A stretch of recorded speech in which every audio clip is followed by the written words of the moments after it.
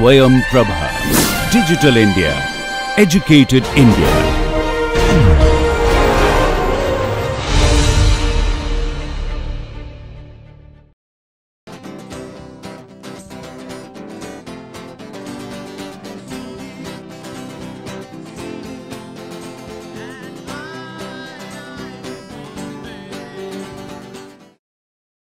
Today we are going to continue on some of the biotechnology tools which we discussed last class.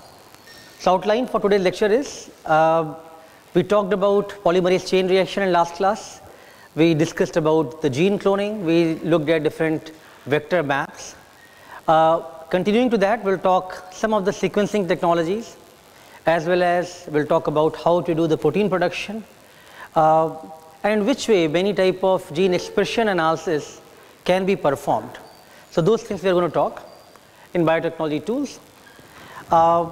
Latest field in the overall biology area is moving towards looking at all the biomolecules together, because now we realize that if you are studying one gene at a time or one protein at a time, probably you are not able to get the right picture of the whole system.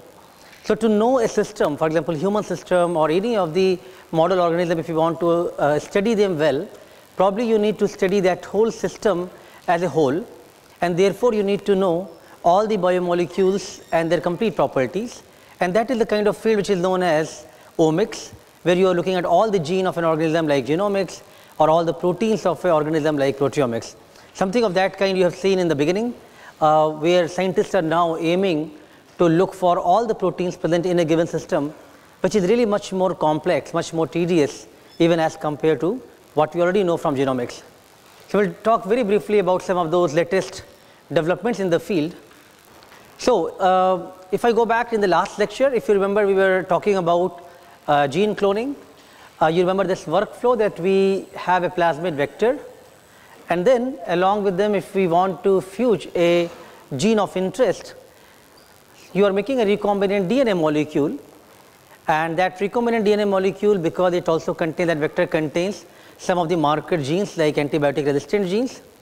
So you can select the right clone. So after doing the transformation and moving this plasmid in the host, in the bacteria, now you can select the right bacterial colony which is containing the gene of your interest in the plasmid, and then that can be used to further multiply, grow, to make more copies of that gene, as well as if you want to do the protein production, you can use some of the expression systems and do the protein expression as well.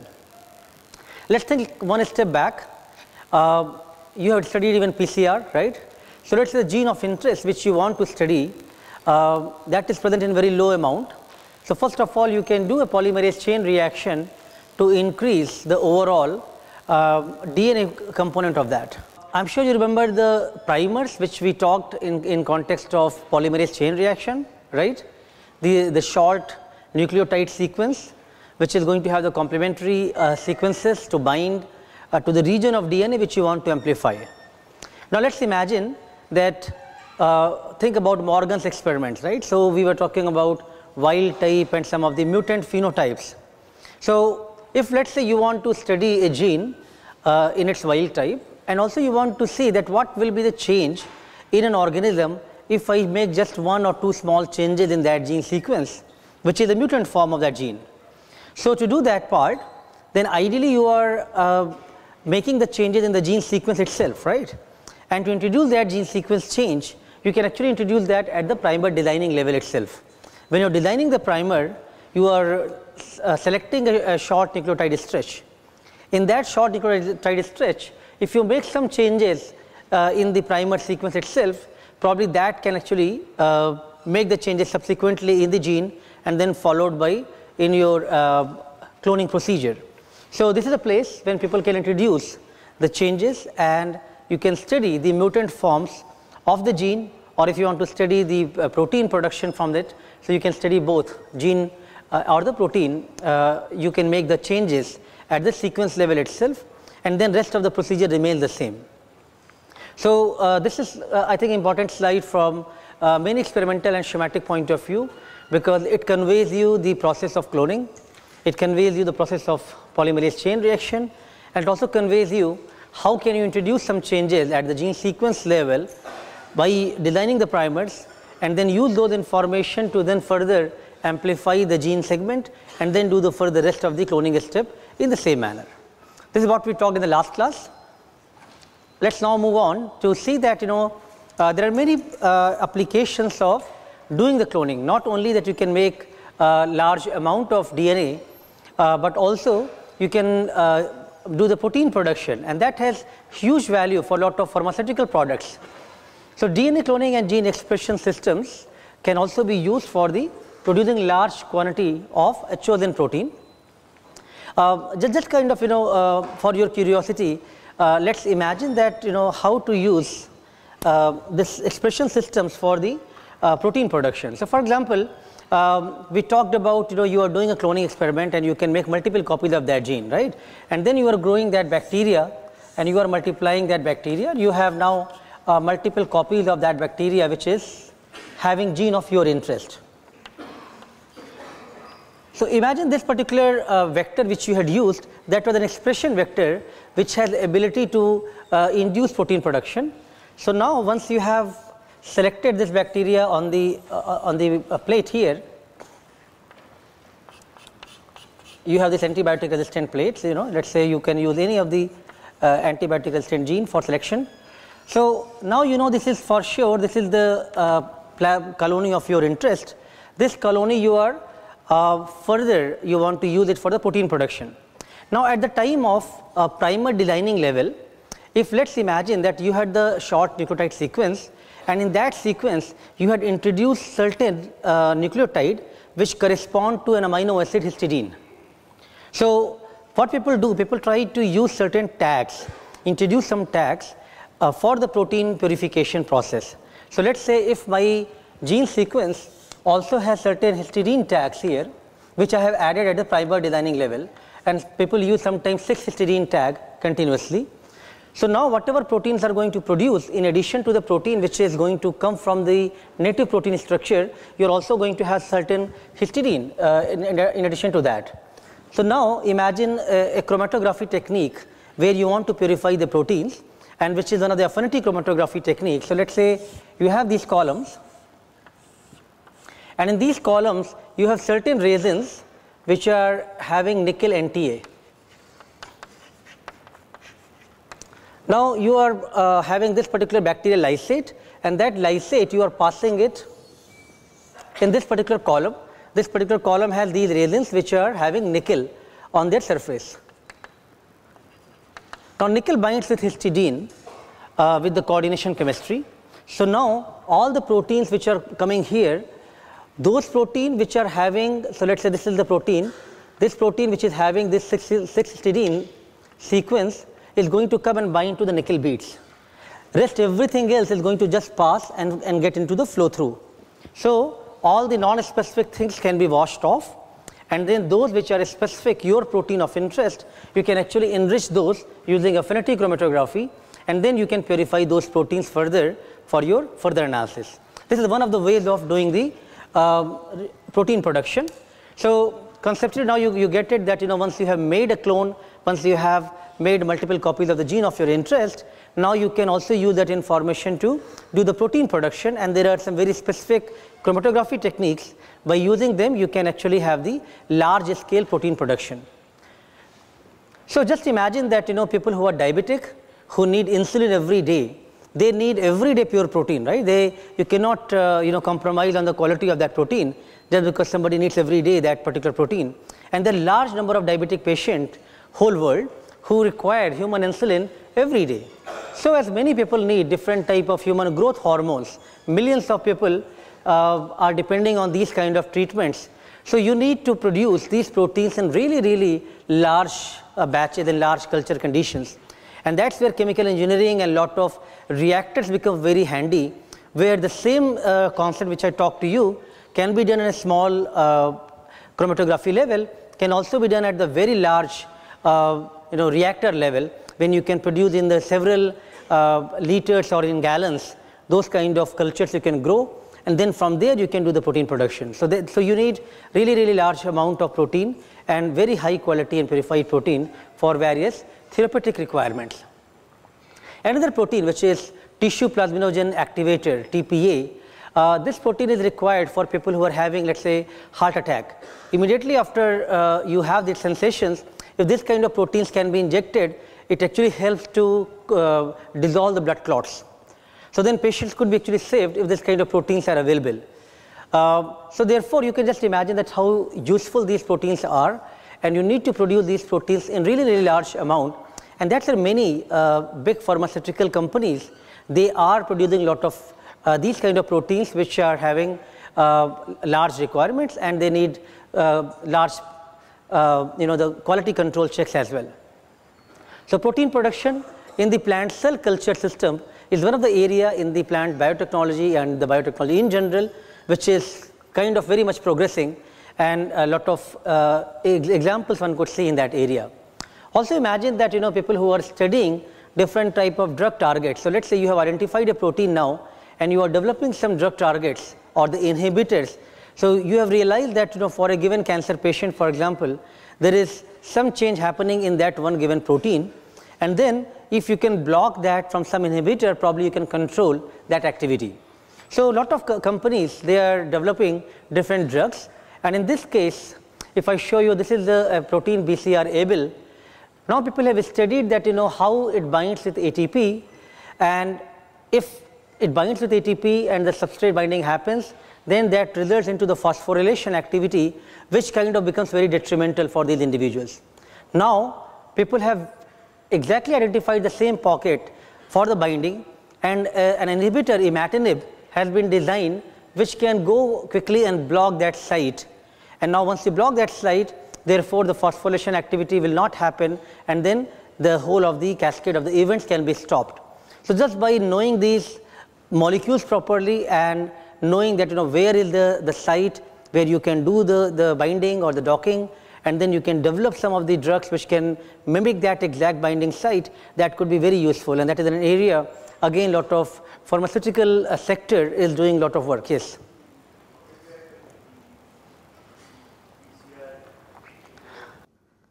So BCR-ABL fusion gene is found in CML leukemia patients. It is produced when a segment of abelson proto-oncogene ABL from chromosome 9 translocates to the major breakpoint cluster region or BCR on chromosome 22. So I want to really illustrate not too much about telling you about what BCR-ABL protein does, because that is much more difficult and not so much of the right relevance at this context here, but rather that how people are using protein production as well as different type of drug molecule production and inhibitors designing, which can be so useful for the overall field in general, for the medical biotechnology field. Also people are using the concepts of transgenics. If you remember, we said that we can make transgenic animals, transgenic organism as well, right? So imagine there is a goat. In that goat you have just changed one gene, and that gene you are using to synthesize a human blood protein, which could be used for the antithrombin or the clotting factors. So now goat is doing all the other protein production the way it normally does, but it is also synthesizing one of the protein of human interest. And that particular protein from the goat milk, people are trying to purify that, which can be very helpful, and that can, if you can have enough of the milk produced from this goat, and then you can synthesize, you can simply purify this particular protein, that could be used for preventing the blood clots.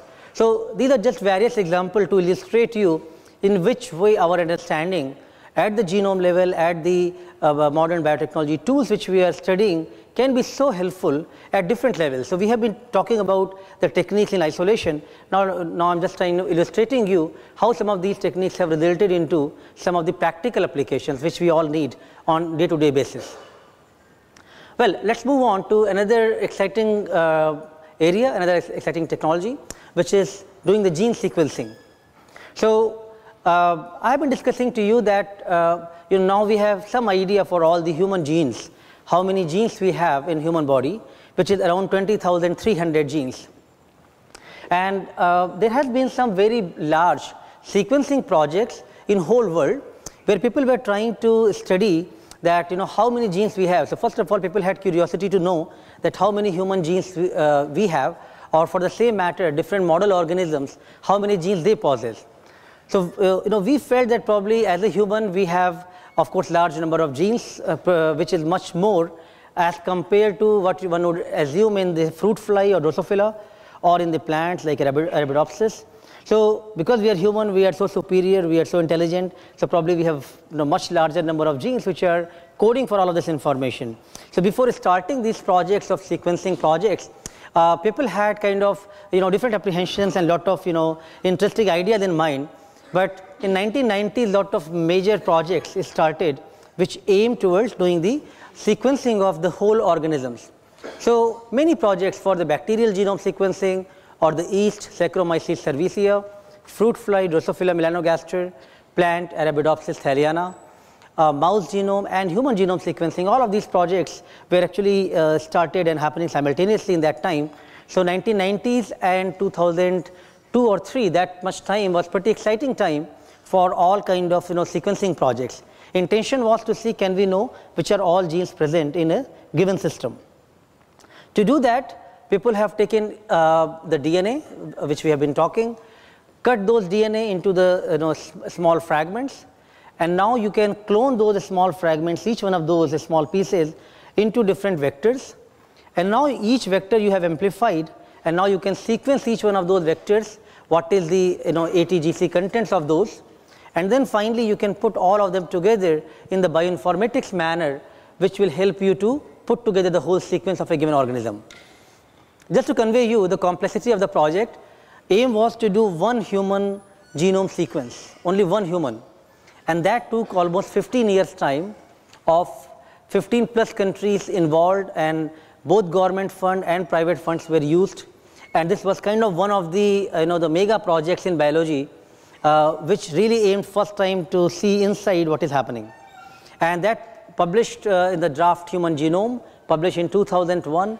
Subsequently 2002 and 3, they made more progress in that, and then we got some idea that how many genes we have. But what was interesting here, that we knew that which are all genes we have, but the number of genes were much lower as expected, and the number of genes were pretty much uniform across different organisms. The numbers are not very heavily different in different model organisms. So that were kind of major findings of the human genome project. How this was being done, so one of the scientists, Frederick Sanger, he developed a method for sequencing DNA, and we are just showing you briefly about it, like how this particular thing was done. So just imagine that you have double stranded DNA, and now you have separated those, you have denatured the DNA into the single strand. Now imagine from your previous PCR experiments, what are the reagents you are adding? You are adding some of the primers. You are also adding DNA polymerase. You are adding different DNTPs, deoxyribonucleotides. So these are the things which were added as a part of the reaction for sequencing. Now in addition to these deoxyribonucleotides, for sequencing purpose they added one more reagent, which is dideoxyribonucleotide, which is different. I'll tell you why they did that. But before that, let's look at the structure of these two. So in the deoxyribonucleotides, whether it is DATP, DCTP, DGTP or DTTP, in all of them you will see that 3' hydroxyl end OH is present here, whereas in all the dideoxyribonucleotides this O is missing, so it's only hydrogen is there, OH hydroxyl group is not there. That was one change introduced. Second change here is all these DNTPs are fluorescently labeled. Each one of the ATGC, these are all fluorescently labeled as compared to these ones which are non-fluorescent ones. So by doing this reaction, now they have added DNA polymerase, 4 DNTPs, 4 DDNTPs, which are having the fluorescent molecules. So whenever a DD, ATP or GTP or CTP or TTP will go, it will stop the reaction because it does not have the OH group on the side, so it will terminate that particular reaction. And because it is fluorescent labeled, so you can actually try to read that from the fluorescent scanners, that what this base pair is, what this is, whether it is A or T or G or C. So the first step was to just add the reaction components, right? Then second part was to do synthesis of the new strand. So if this was the 5' to 3' of the original DNA template, now because of the primer which you have already provided, a short stretch started synthesizing from it. And then from here, you can see whenever a C is coming, which is a dideoxy nucleotide, then it will stop that reaction. Whenever a dideoxy G is coming here, so it is actually complementary here, right? If you look at here, this particular stretch of the sequence, when you have A, it is T, A is T, C is G, A is T, and G is C. So whenever this C is coming, which is dideoxynucleotide, it will stop that reaction. Now whenever you see another G is coming, that will stop that reaction. So you have many incomplete reactions, you have many incomplete sequences. But what is interesting here, whenever they terminate, there will be some fluorescence color being produced from those base pairs. So this was the second part, to incorporate these dideoxy labels and then elongate these strands. And then you are passing each one of these bases which are labeled now, these sequences from these fluorescent scanners, and then you are reading what are the base pairs GACT, GAAGC, and then you can distinguish them from different colors because you have already labeled each one of these bases as from different colors. So by using this method, they were able to do the know the sequence of that particular small DNA piece, and then like that you have done sequencing for many DNA pieces, and then everything you have to put it together to see which are the complementary regions, which are the overall sequence for that particular genome. This was kind of much more tedious, and although it was very accurate, but it takes a lot of time to do this kind of sequencing. But then eventually, this is very kind of gist of the lot of information here. Sequencing technologies have really matured quite well. So from 2001 onwards, if you think now in 2017-18, huge progress has been made in the sequencing technologies. So what was kind of in a $1 billion project, which was done in so many years' time, now you can do one full genome sequencing probably in 2 or 3 days, and maybe in 50 to 60,000 rupees. Just imagine how much progress has been made. And that's only because of people have from the physics background, they brought a lot of principles of how to read these bases much faster, how to increase the cycle of our scanning, and in which way different type of physical principle could be used to separate these bases, and one could read them much faster. So there are different generations of sequencing technology which has come. The original one was first generation sequencing, either the chain termination or the chemical method. Then we have the second generation sequencing methods, which includes the pyro sequencing and the reversible chain termination. The third generation sequencing is where we now started seeing a lot of engineering and physical principles being involved in sequencing, and that has really accelerated the pace of sequencing technology. One of the latest examples is protein nanopore technology, some of the single molecular detection, FRET technology, and many of these are the latest third generation sequencing methods, which are just aiming to look at some of the physical behavior of these bases and how fast and accurately one could read and detect them. So as a result, now our capability to sequence any organism is much faster. So what people used to think about only sequence one Drosophila or one human, now people are thinking, can we sequence maybe 100,000 individuals who are all diabetic, and then look at what is happening at their entire genome level in all of that 1 lakh or 1 million population. So now you will have much robust data because you are looking at much larger population, and you can do it in still much shorter time. So this is one thing that you can now sequence the entire organism, entire genome, which much accurately, much faster way, and much more cost reduction has happened as well.